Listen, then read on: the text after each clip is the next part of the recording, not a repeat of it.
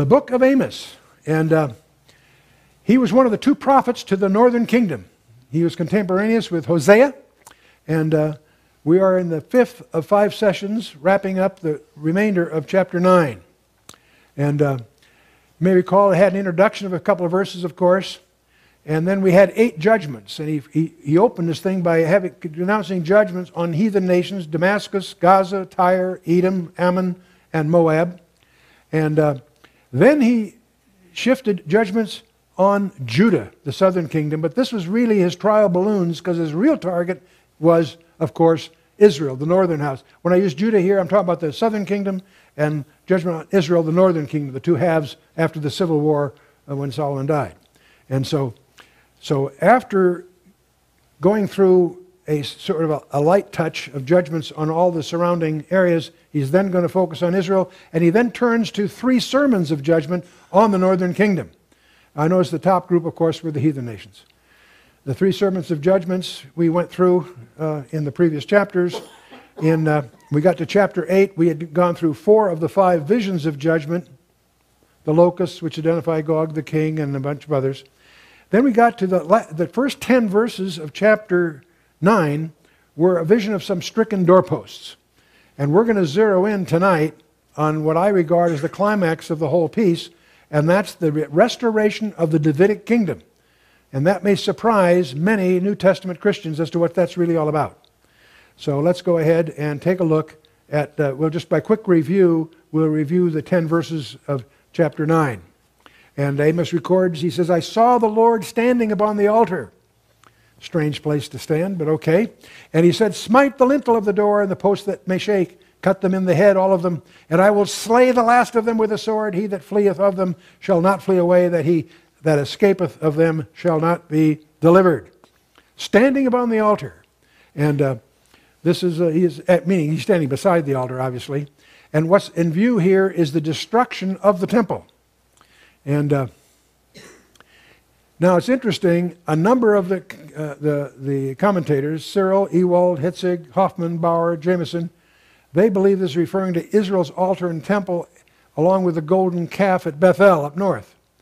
Calvin, Fairburn, Kyle, others feel it's the altar and temple at Jerusalem. It turns out either one of these fit history, because Samaria and Bethel did fall in 722 BC, and Jerusalem fell in 586 BC to the Babylonians. So you can apply the passage either way, and different scholars see it either way. It fits in either case. Okay. It's interesting, only persons from the northern kingdom could hide atop Mount Carmel. So starting at verse 7, the restoration of the entire nation is in view. There are no fugitives. No one effectively flees the force of the calamity. There are no refugees. No one finds refuge or safety after the calamity. And reminds me sort of the fugitive and refugees, like the difference between an idiot and a maniac. Do you know what the difference between an idiot and a maniac is? The idiot is the one driving too slowly in front of you, and the maniac's the guy that's passing you. See? Moving on. "Though they dig into hell, thence shall mine hand take them. Though they climb up to heaven, thence will I bring them down." In other words, what is basically saying, there's no escape from the judgment of God. And when they say dig into hell, the word in the Hebrew is Sheol. That's not a grave, that's the Greek equivalent of Hades. And I won't go through a whole thing on that here, except to call your attention to the distinctives there, if you will. But in any case, hell is the domain of the departed spirits. A grave is the dead body. You can own a grave, and it also can be in plurals. Sheol is never in plural, and nobody owns it.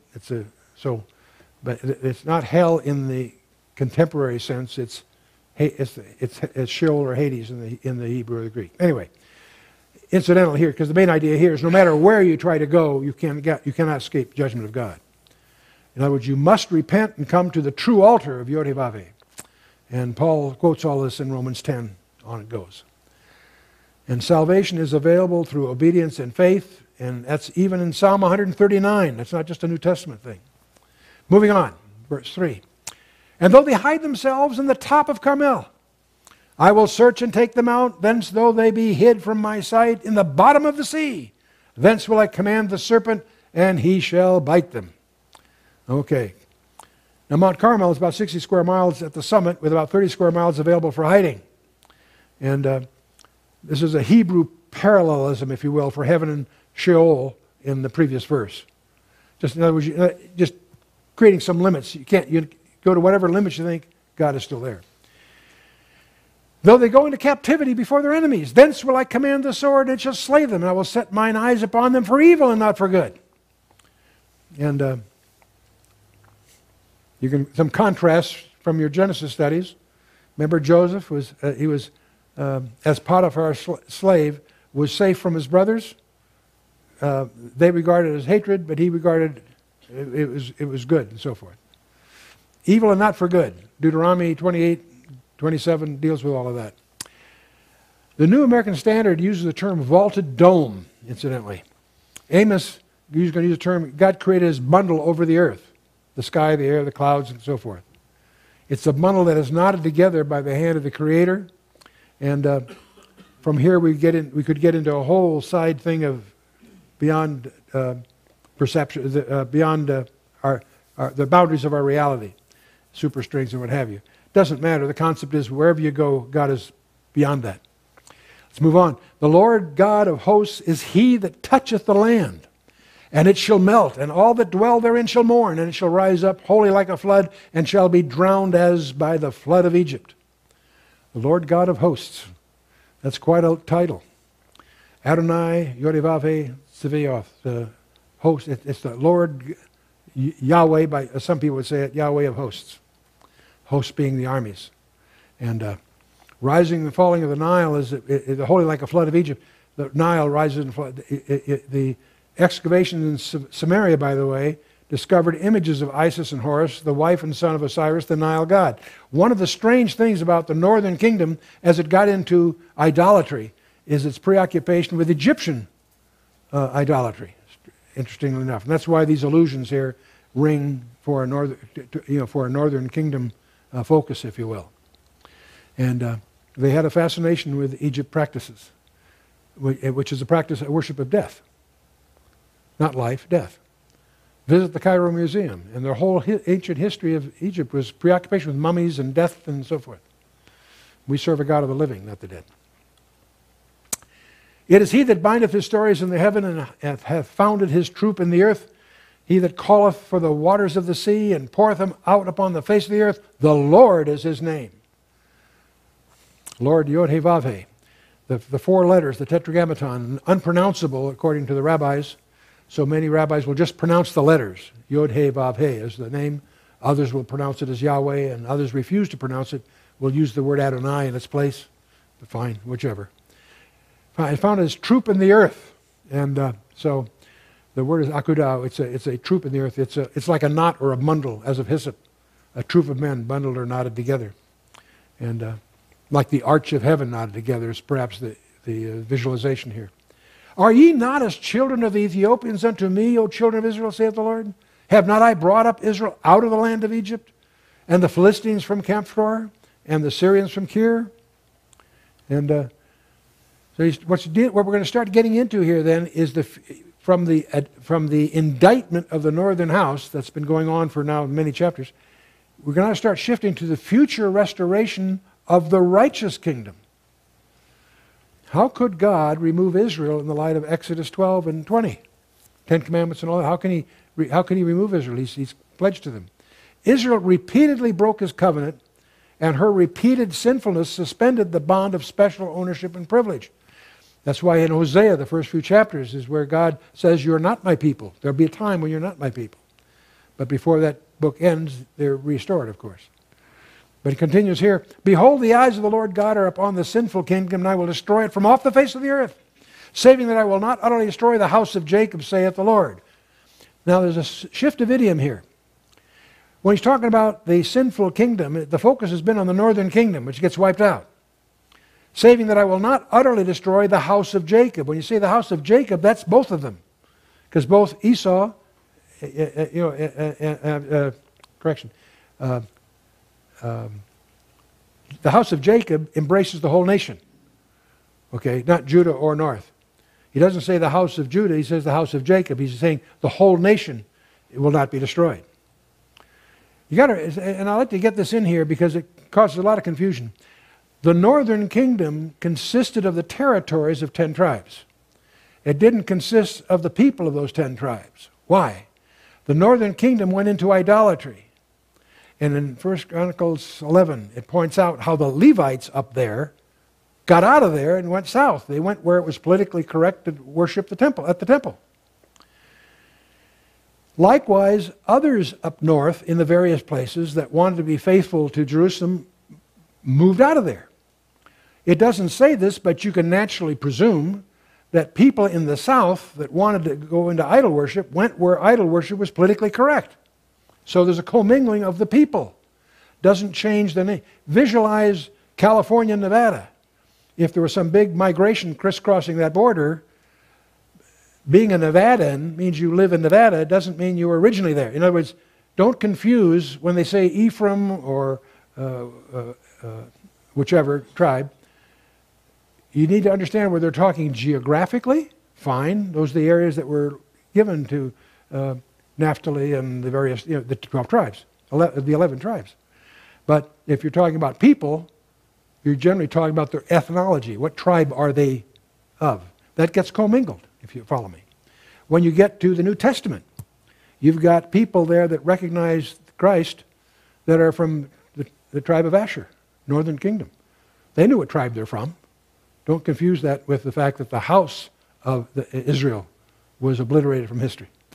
Okay, moving on.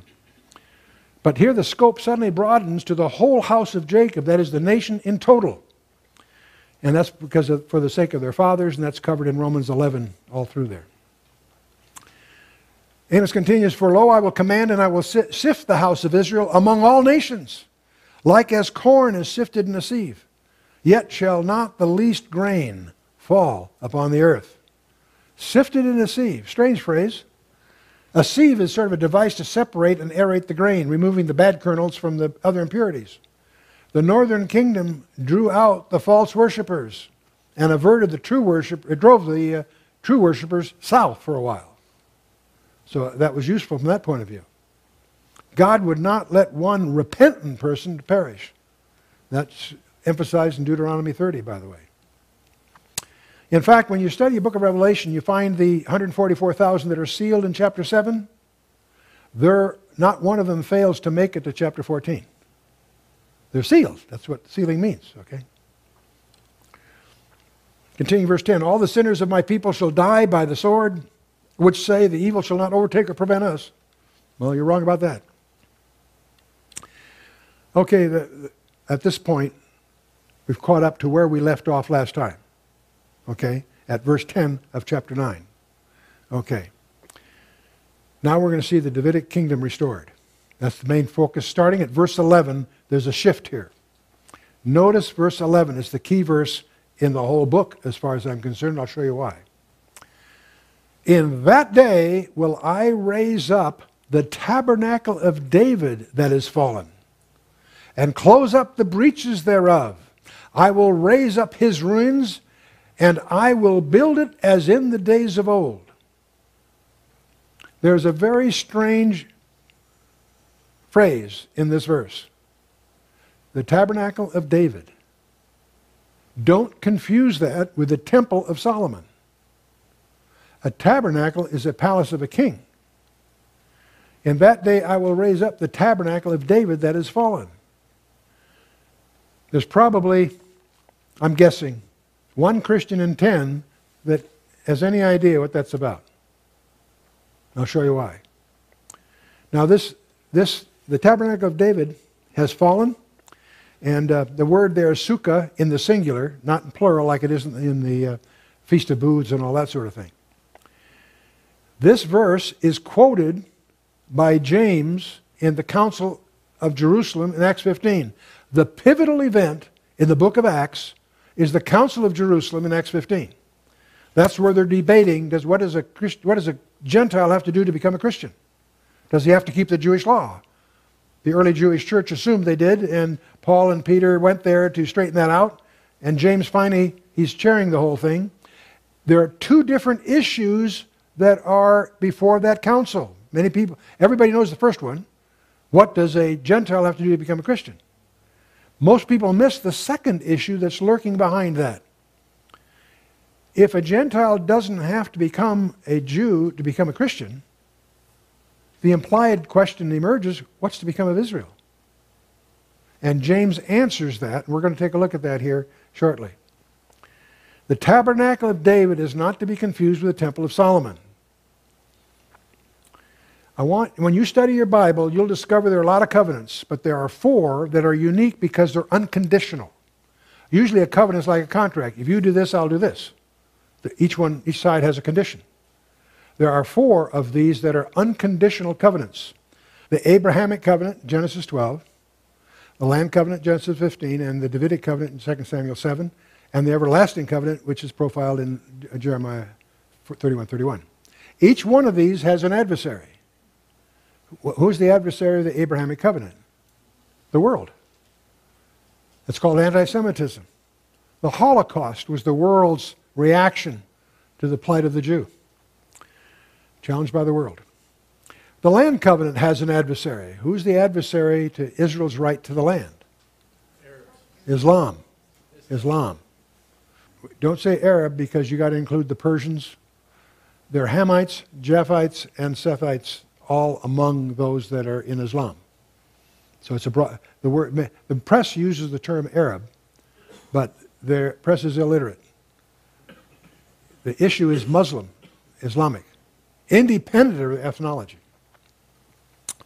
Who is the adversary of the Davidic covenant?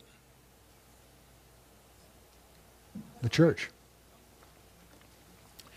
About 9 out of 10 churches hold an eschatology, a view of the end times, which attempts to allegorize much of Scripture.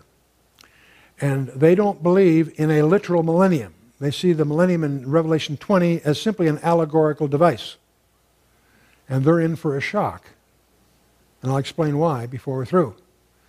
But in that sense, the average Christian so-called reform or covenant theology, whatever you want to label it, does not recognize that the Davidic covenant, that the millennium is simply the fulfillment of the Davidic covenant. So we're going to take a look at this one in detail because it's highlighted not just in Amos 9, but throughout the New Testament. 2 Samuel 7, let's understand the Davidic covenant. It's recorded in 2 Samuel 7. Now therefore so shalt thou say unto my servant David, God speaking to Nathan here, thus saith the Lord of hosts, I took thee from the sheepcote, from following sheep, to be ruler over my people, over Israel. And I was with thee whithersoever thou wentest, and I have cut off all thine enemies out of thy sight. I have made thee a great name like unto the name of the great men that are in the earth. Moreover, I will appoint a place for my people Israel, and will plant them, that they may dwell in a place of their own, and move no more. Neither shall the children of wickedness afflict them any more, as before time. And as since the time that I commanded judges to be over my people Israel, and have caused thee to rest from all thy enemies, also the Lord telleth thee that he will make thee an house. And when thy days be fulfilled, and thou shalt sleep with thy fathers, I will set up thy seed after thee, which shall proceed out of thy bowels, and I will establish his kingdom. He shall build a house for my name, and I will establish the throne of his kingdom forever. And that's all through the Scripture, the Davidic covenant. He continues in verse 14, I will be his father, and he shall be my son. If he commit iniquity, I will chasten him with the rod of men, and with the stripes of the children of men. But my mercy shall not depart away from him, as I took it from Saul, whom I put away before thee. And thine house and thy kingdom shall be established forever before thee. Thy throne shall be established forever. You know what that means in the Hebrew? Forever. I want to shift here a moment to the book of Isaiah, chapter 9, verse 6 and 7. You all know it because you see it on Christmas cards every year. For unto us a child is born, unto us a son is given, and the government shall be upon his shoulder, and his name shall be called Wonderful, Counselor, the Mighty God, the Everlasting Father, the Prince of Peace. For unto us a child is born. right? For unto us a son is given. This is an example of Hebrew parallelisms. They look like they're just saying the same thing two different ways. No, they're not. My personal professional background is in the information sciences. And I've come to the conclusion, studying the Bible, that there are no synonyms. Two words may be synonymous in that they mean almost the same thing. Watch out for that word almost. Often a subtle difference hides a discovery. That's called, the rabbis would call that a remez, a hint of something deeper. They regard that as a signpost. Dig here, there's a treasure hidden. Anytime you find a detail or a pun of some kind, check it out. Because very likely there's something hidden behind that. And I'll tell you something else. That which is hidden behind them will always be a specific subject. You know what that subject is? The Messiah. Now here we have, unto us a child is born, unto us a son is given. Those are not the same thing. A child is born is human. A child is born is human. That occurred in Bethlehem 2,000 years ago. And unto us a son is given. That's deity. And that occurred at Golgotha. So they're not the same thing. But this verse goes on in verse 7. Of the increase of his government and peace there shall be no end. Upon the throne of David. There is that strange phrase again. And upon his kingdom, to order it, to establish it with judgment and with justice from henceforth even forever. The zeal of the Lord of hosts will perform this. You know, some people will say, well, that's all Old Testament stuff. We live in the New Testament. Really? Watch this. Let's talk about the New Testament. It confirms this in the Annunciation in Luke 1, in the Ascension in Acts 1, at the Council for Jerusalem in Acts 15, 7 kingdom parables in Matthew 13, and in the millennium in Revelation chapter 20. Let's take a look at the Ascension. Luke chapter 1. Gabriel talking to Mary. Behold, thou shalt conceive in thy womb and bring forth a son, and call his name Jesus. And he shall be great, and shall be called the Son of the Highest. The Lord God shall give unto him the throne of his father David, and he shall reign over the house of Jacob forever, and of his kingdom there shall be no end. You know what that says in the Greek, that forever? You know what it says in the Greek? Forever. Okay. Now, I got news for you, Gabriel. Rome was running things. Where was the throne of the father David then? There was no throne of the father David then. Rome ran things. Has that happened yet? No. Will it? Yes. Let's move on to the Ascension. The whole gospel period went forward. We get to Acts chapter 1, right? When they therefore were come together, they asked of him, Jesus is getting ready to ascend here, ask him, Lord, wilt thou at this time restore again the kingdom to Israel? He said, you're miscused, I'm not going to do that. Is that what he said? No. Verse 7. And he said unto them, it is not for you to know the times of the seasons which the Father hath put in his own power. Many people read that backwards. They say, well, he's not going to do it. No, they don't know the timing. He's confirming that he will. He's confirming that he will. Wilt thou at this time restore the kingdom to Israel? It's not for you to know the times of the seasons, but the Father put in his own power. Meaning there is a time when that is going to happen. It hasn't yet. That's okay. Let's go to. Well, he continues. But ye shall receive power after that the Holy Ghost has come upon you, and ye shall be witnesses unto me, both in Jerusalem, in all Judea, in Samaria, and the uttermost part of the earth. Concentric circles from Jerusalem, then all of Judea, then in Samaria, the northern kingdom too, and the uttermost part of the earth. And when he had spoken these things, while they beheld, he was taken up, and a cloud received him out of their sight. It doesn't take a genius to figure out that he's going to set it up when he gets back. Okay? Let's take a look at perhaps the most interesting one to us tonight, because it involves Amos 9. The Council of Jerusalem. Big brouhaha going on in Judaism. Among the Jewish Christians that were all Jews, they heard about all these Gentiles coming to faith. They assumed that they had to keep Shabbat, they had to get circumcised, all the Jewish things.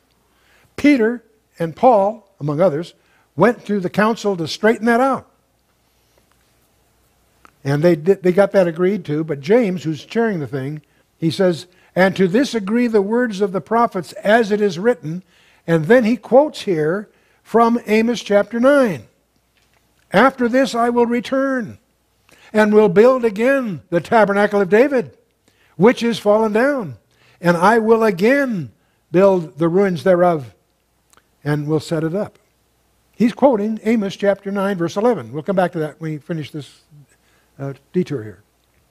But then James continues, that the residue of men might seek after the Lord, and all the Gentiles upon whom my name is called, saith the Lord, who doeth all these things, known unto God all his works from the beginning of the world. You know, that's one of my frustrations with Mel Gibson's movie, The Passion. I think he did a remarkable job, despite some of the Catholic overtones. I think he did a fantastic job, but it has two defects. It creates the impression that the crucifixion was a tragedy. No, it was an achievement that was planned before the foundation of the world. The other thing it fails to do is get across who the guy is. A great teacher, a great example, a miracle worker? No. Much more than that. The Creator himself incarnate, stepping into his creation to fulfill a destiny that we couldn't earn for ourselves. Wow, that's what it's all about. Known unto God are all his works from the beginning of the world. Okay, then the kingdom parables. I won't go through the 7 kingdom parables. I'll just take one verse out of Matthew 13. He answered and said to them, because it is given to you, unto you to know the mysteries of the kingdom of heaven, but to them is not given. Surprisingly enough, why does Jesus speak in parables? It's not to teach. It's to hide. Because it's given to you to know, you the disciples, the insiders, to know about the mysteries of the kingdom of heaven, but to them it's not given. He spoke in public. From that Matthew 13 on, he always speaks, when in public, he always speaks in parables. So only the people that are supernaturally enlightened will follow what he's saying. But here's where he says, "For it is given to you, unto you to know the mysteries of the kingdom of heaven." Here's a phrase that only occurs in Matthew. Mark, Luke, and John don't use the term kingdom of heaven. They use the kingdom of God. Well, they're synonyms. 99 out of 100 commentaries will tell you they're synonymous. I happen not to think so, and I'll show you why. Mysteries of the kingdom of heaven, that's a term in the New Testament. It refers to truths that were not revealed in the Old Testament, which were made known to those instructed. That's the whole point of Matthew 13, verse 11.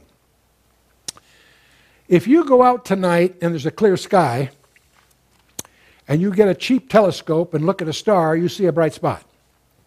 If you go back to the store and buy a really expensive, good telescope, and look at that same star, you discover it's actually 2 stars. There's a property of optics called resolving power. Its ability to discern 2 things that are very close together. It's called, in optics, it's a mathematically determined a figure of merit. It also occurs in language. We have 2 terms here, kingdom of God and kingdom of heaven. Mark, Luke, and John use kingdom of God. Matthew uses the term kingdom of heaven. In many places, they're talking about the same event. Mark and Luke and John in their way, Matthew in his way. And many people assume, well, he's just using a different phrase because he's Jewish. That's naive, if I may. The kingdom of God is an all-inclusive term of everything outside God himself. The angels, they were created long before the earth, which was created before the universe, surprisingly enough. But the point is, everything God created is in his kingdom. No problem there, okay? Matthew uses the term kingdom of heaven, and unfortunately the word of and from in Hebrew and in German, the word of and from are the same word. I'll come back to that. Matthew uses the term kingdom of heaven 33 times. Terrific. But notice, Matthew uses the term kingdom of God 5 times. And once he uses it side by side. In one verse, the next verse he uses the other. In other words, he uses them. Somebody says, well, that proves they're synonymous. No, it doesn't. It proves the opposite. One is more denotative than the other. The kingdom of heaven is included within the kingdom of God, but Matthew is being more specific. Why? Because that's his mission. The Gospel of Matthew is the kingship of Christ. Mark is his servanthood. Luke is his humanity. And John his deity. Okay, and that's a whole study in itself. Only Matthew uses the term kingdom of heaven.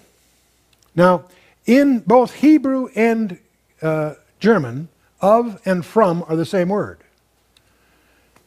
If I'm Otto from Habsburg, my name becomes Otto von Habsburg.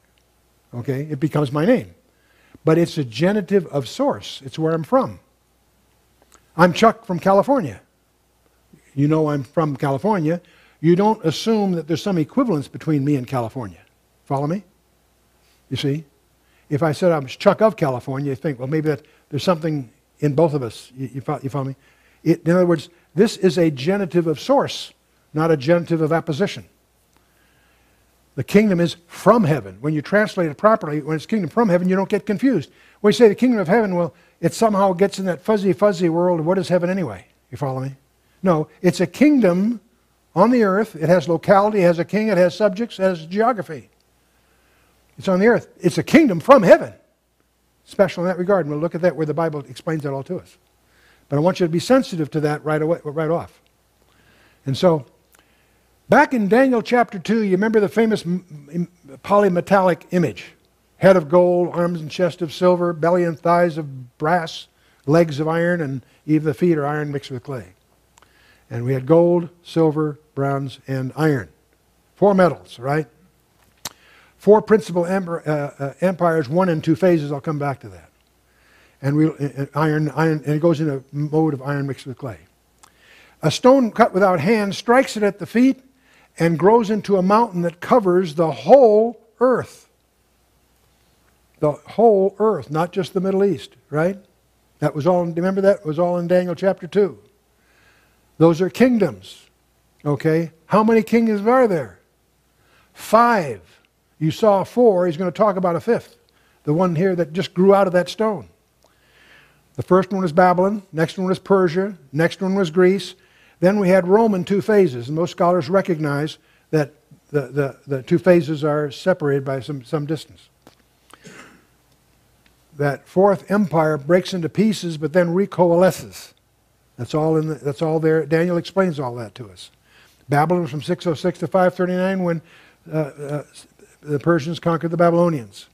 The Persians had it until 332 BC when Alexander the Great conquers the Persians. Alexander the Great is finally lost to the Romans in 68. Who conquered Rome? Nobody. It broke into pieces. And those pieces are destined, apparently, to eventually recoalesce. But after you get through those 4 kingdoms, you get to verse 44 of Daniel 2, and let's read it a little more carefully. And in the days of these kings, now bear in mind what you just saw, you had those 4 different metals, gold, silver, brass, and iron.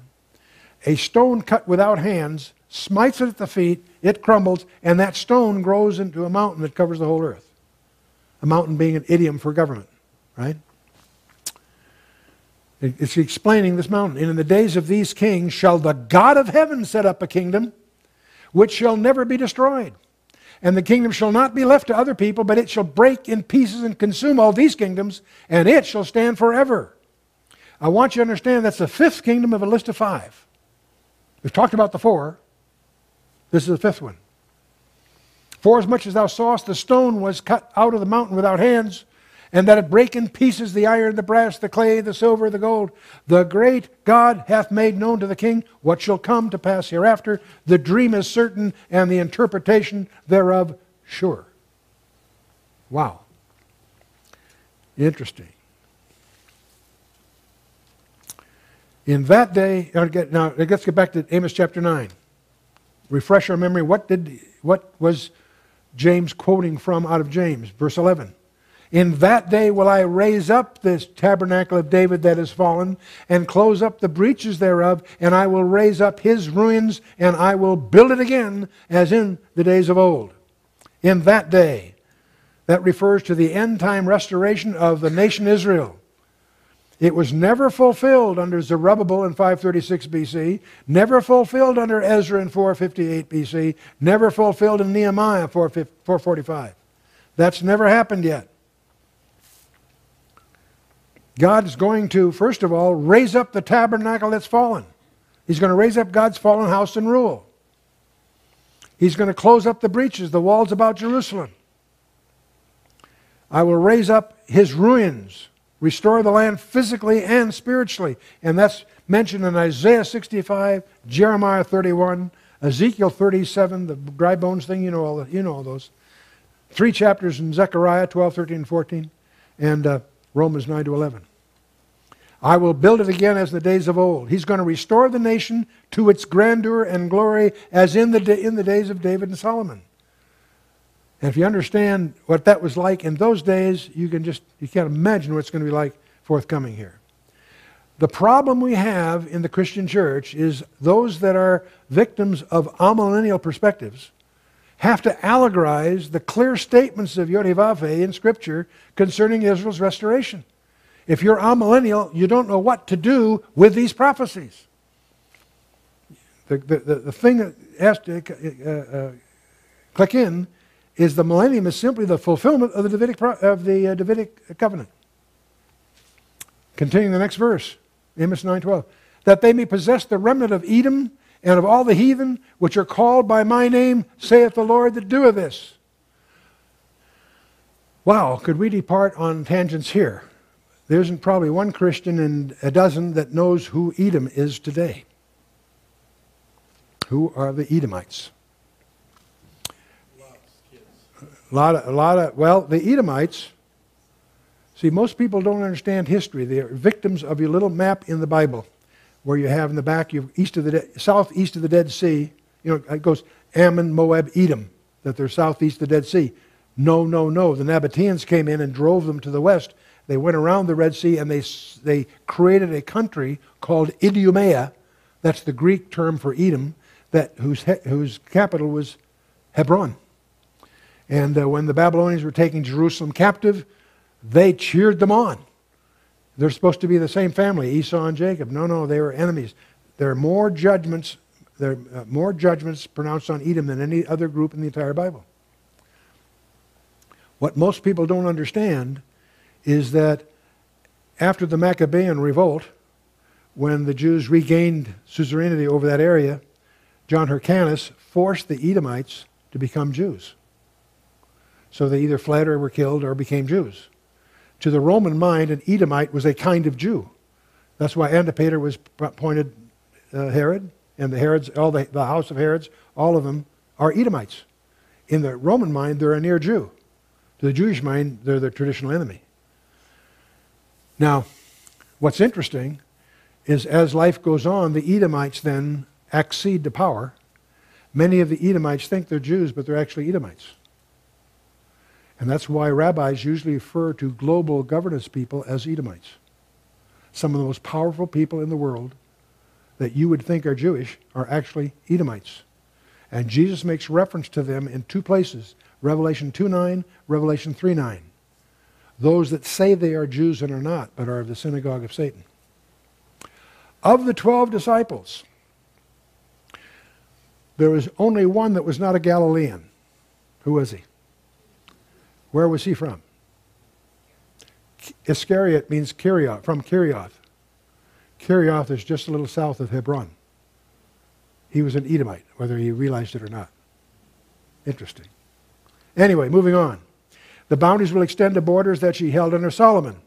That includes Edom and many surrounding lands, and it awaits millennial fulfillment, of course. Behold, the days come, saith the Lord, that the plowman will overtake the reaper, and the trader of grapes him that soweth the seed. The mountains shall drop sweet wine, and all the hills shall melt. In other words, they'll hardly be able to keep up with the prolific bounty. That's the opposite of what was back in chapter 4 in this passage. And all of this, of course, is post-rapture.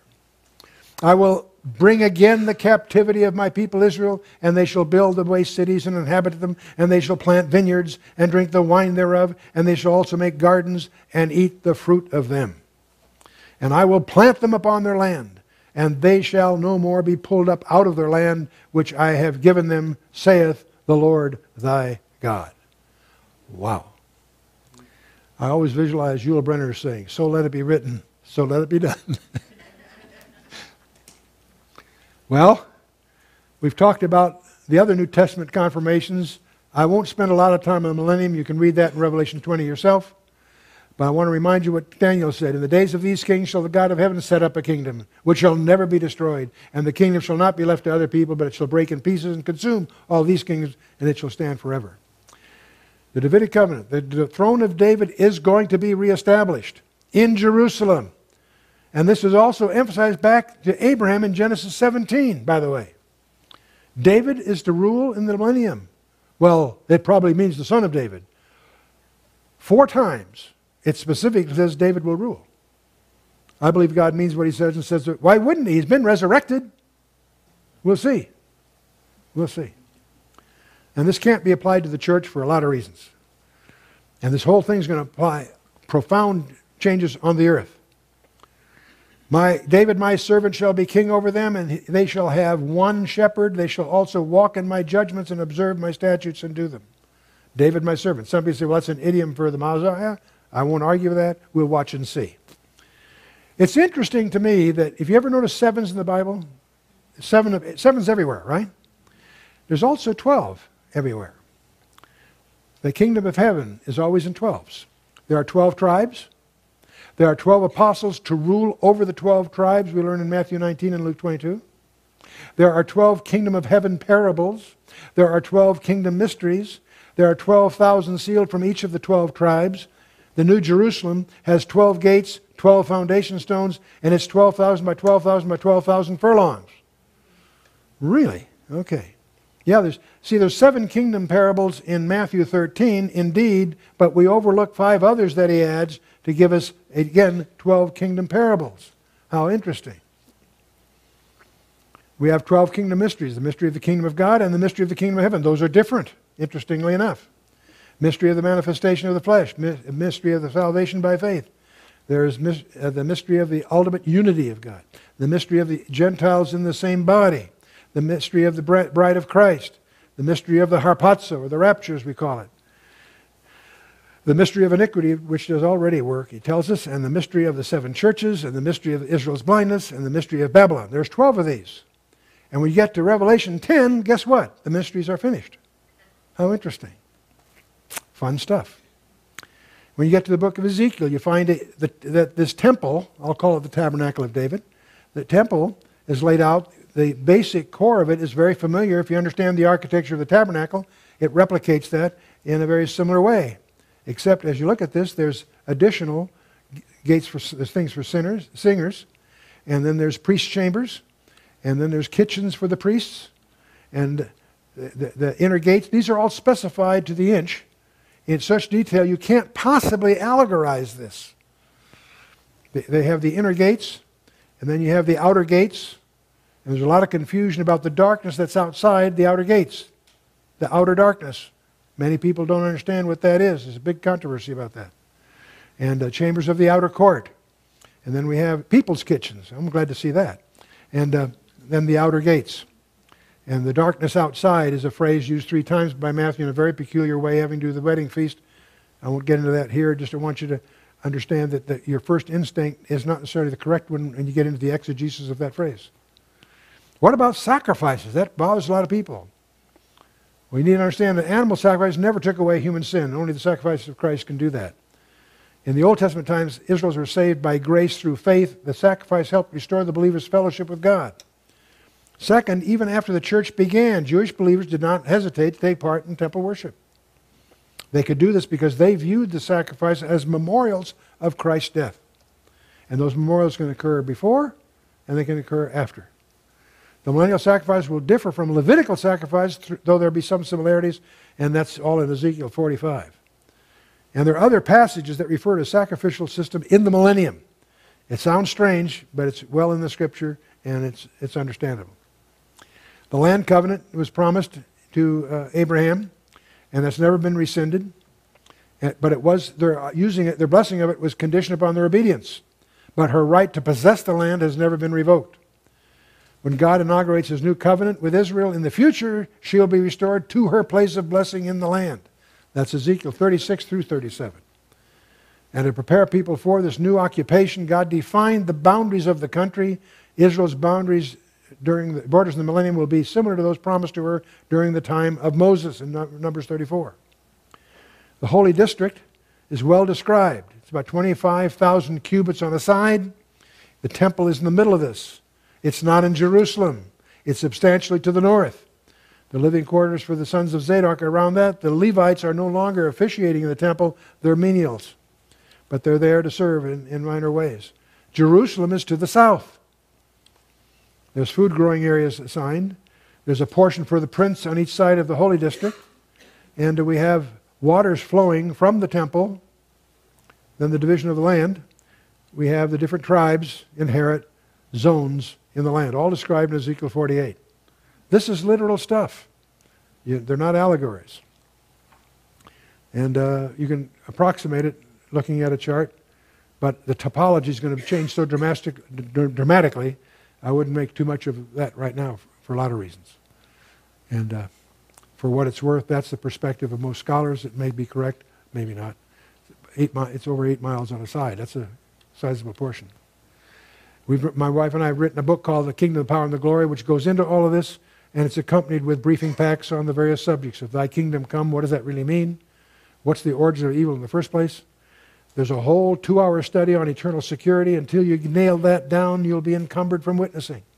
You need to know where you stand before you can really be effective for others. And there's a difference between inheritance and reward. You want to understand what that all means. When you talk about eschatology, the real tragedy in the Christian body is that your first Y on the road is you're either amillennial or premillennial. If you take the millennium in Revelation 20 seriously, you're considered premillennial. If you allegorize it or think it's just a figure of speech, you would be on the left side of this chart. There are some that used to be around that felt we were already in the millennium, but in recent years that's not been a very popular option. If you're premillennial, you could fall in one of 3 categories. Post-tribulation, mid-trib. Do you believe the church? Do you believe that the rapture occurs before the tribulation? If so, you're on the right end of this chart. If you think the church goes through the tribulation, you're on the left end of this chart. If you think you're somewhere in between, we'll call that mid-tribulational.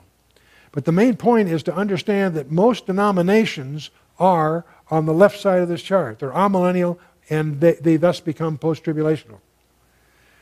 People who take the Bible very seriously, the fundamentalists, or some people call us, are on the right side of this. They're premillennial, pre-tribulational. And from studying the Bible, that's the only way you can rationalize and put together all the pieces of the puzzle. And that's the real key. You want to avoid one-verse theology. Every piece should be fitting in to all the rest of the other pieces. That's the test. Now, the reason I bring this up here, if you tell me your hermeneutics is your theory of interpretation, where you sit on that line on the bottom of the chart will tell me if you're on the left, if you're willing to allegorize Scripture, you'll swing to the left side of that chart. If you believe the Bible is inerrant, that every number, every letter, every place name is there deliberately and for relevance, you are on the right side of this. If I know your theory of interpretation, I know where you'll come out eschatologically. Okay? Now, there is a thing I call the epistemology, the study of knowledge, its scope and its limits. Hermeneutics is your theory of interpretation. Your theory of interpretation determines your eschatology, your beliefs about the end times. That's what's sort of demonstrated by that little chart I just showed you. Well, your eschatology determines your ecclesiology. You really won't understand the ecclesia, the church, the mystical church, until you really understand your eschatology. And that really comes home to roost when you study Revelation 2 and 3. When you begin to understand those 7 churches lay out a history of the church from Ephesus through Laodicea, you then have, it's from your eschatology, you begin to have a grasp of your ecclesiology by really studying the details of that. Well, your ecclesiology will determine your hermeneutics, because that will determine what versions are you comfortable with. Do you deal with paraphrases? That's fine devotionally, but you will miss a lot of the wordplay and a lot of the precision that God has intended in the text. And we stick with the King James, not because it's better, the problems are just better understood. They're well documented. It also has a majesty which is enamoring, and it also is a version you know it's going to be around 20 years from now, so if you're going to do memory work, it's nice to do it in something you know is going to be around. All these other modern ones get eclipsed by other modern ones. Now, we're very impressed with the International Standard Version Bible that's going to be released formally next year. It's just coming out, and the founder of that activity will be speaking to the conference shortly. And we're exploring the possibility of doing a study Bible in the ISV with all our materials, an electronic version of that. So we're exploring that. But in any case, hermeneutics, eschatology, ecclesia, they all point to Christ. That's the key. He's what it's all about. First, last, and always. Praise God.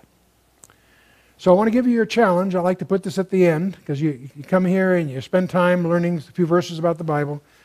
But I want to put a challenge on the board, which if you accept, it's a preposterous statement, I happen to believe it's true, but if you accept it, you flunk the course. I'm putting this up here because I want to challenge you.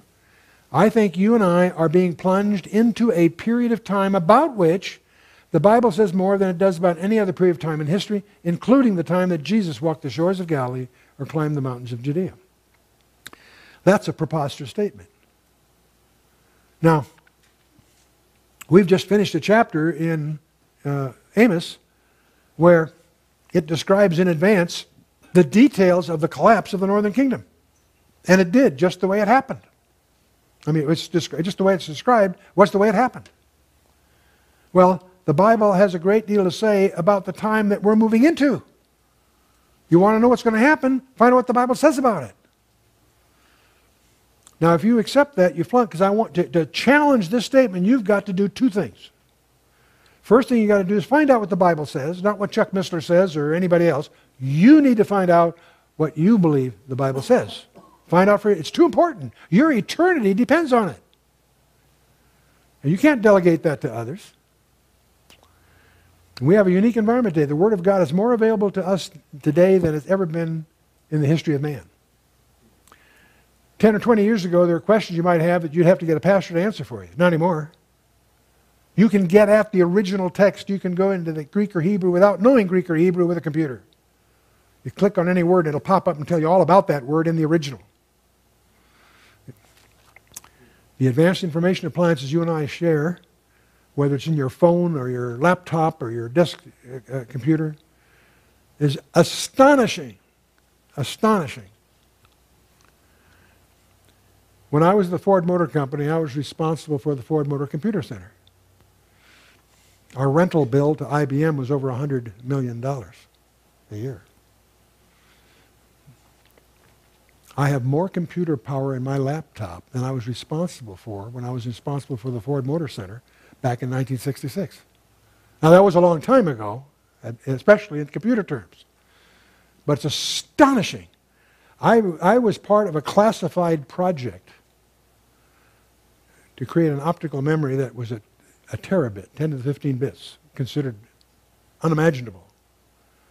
And you can now buy them for less than $200 at your local store. Terabit memories. Trillions and trillions and stuff. Almost as much dollars as the government spends. And the internet. Do you realize that all of man's knowledge is only a few keystrokes away? Every piece of man's knowledge is available to you if you know how to use your keyboard. The internet is unbelievable. There's a lot of junk on there, of course. A lot of foolishness. But there is an awesome store of treasures. But the way you're going to grow isn't on the internet alone. You want to be in a small group. I've studied the Bible for 65 years. The place I've seen people grow is in small groups meeting during the week, not on Sunday morning in Sunday school or from a 45-minute sermon once a week. No.